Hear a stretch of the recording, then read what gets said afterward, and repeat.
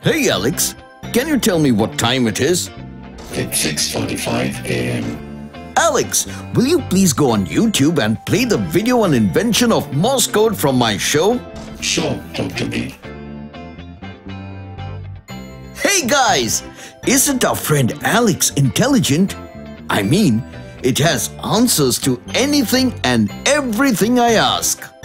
Did you know computers actually follow a set of instructions written by humans? This set of instructions is called computer programming language that enables computers to understand us. They are like super machines, aren't they? Let me tell you an interesting story about how this works and who was the super mind behind this super invention of computer programming. Zoom in!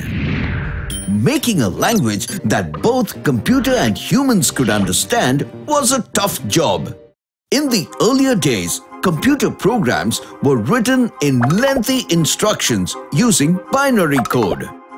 Binary codes are a combination of zeros and ones. Every single word was written in a combination of 0 and 1. This turned out to be quite time-consuming and frustrating for programmers. But not for long, great Grace Hopper rescued all. Grace Hopper was an American computer scientist and United States Navy officer.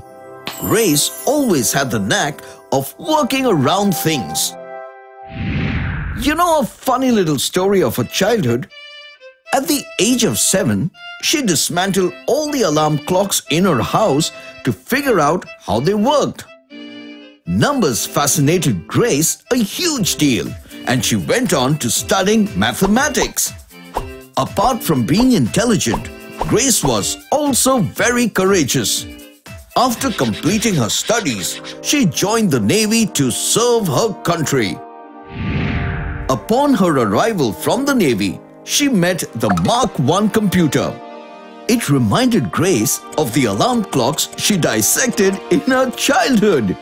She could hardly wait to know how this thing worked on the inside. Grace dismantled the computer part by part and started understanding the way it functioned. She discovered that the computer was very similar to a library. Sounds funny, doesn't it, friends? All the information in the computer was stored in specific locations in a specific order, like books on a library shelf. She called these locations call numbers and grouped them on a record. Now, all she had to do was to write down a set of call numbers using English, and the computer would find them from the record. The computer worked it out by decoding the English words. It found the locations and performed the required action. This was the first time someone made the computer understand humans without using the impractical lengthy procedure. Sadly, no one really believed in Grace or her invention. They staunchly felt that a mere computer could not understand English. Her great invention was kept untouched for 3 whole years. But in 1952, things took a sharp turn. To her surprise, one of her seniors gave her a chance to prove her invention worthy. Grace grabbed the opportunity and presented the first ever computer program, which was known as the A0 compiler. With Mark I soon transforming into new computers, Grace tasted success. She created better versions of A0.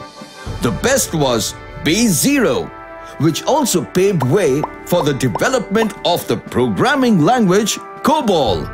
Grace led the team that invented COBOL, making her the mother of COBOL.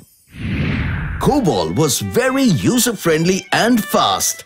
It soon started taking over our daily lives.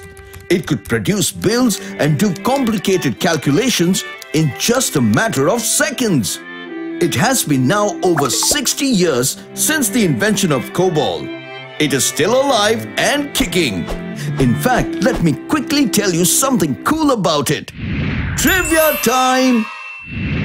Did you know that more than 80% of business transactions today are done with the help of COBOL? Grace also invented the terms bug and debug relating to computer errors. One day, Grace's computer wasn't working properly. Curious as she was, she opened it and found a moth inside. Taping the moth into her logbook, she wrote, "First actual bug found." I must admit, she's got a sense of humor, just like me. So you see, friends, this is how computers came to understand our language. I'm off to research on my next topic. See you soon. This is me zooming out. Hey kids, you liked my videos, didn't you? Before you go, don't forget to click on the subscribe button and the bell so you won't miss out on my latest videos. See you.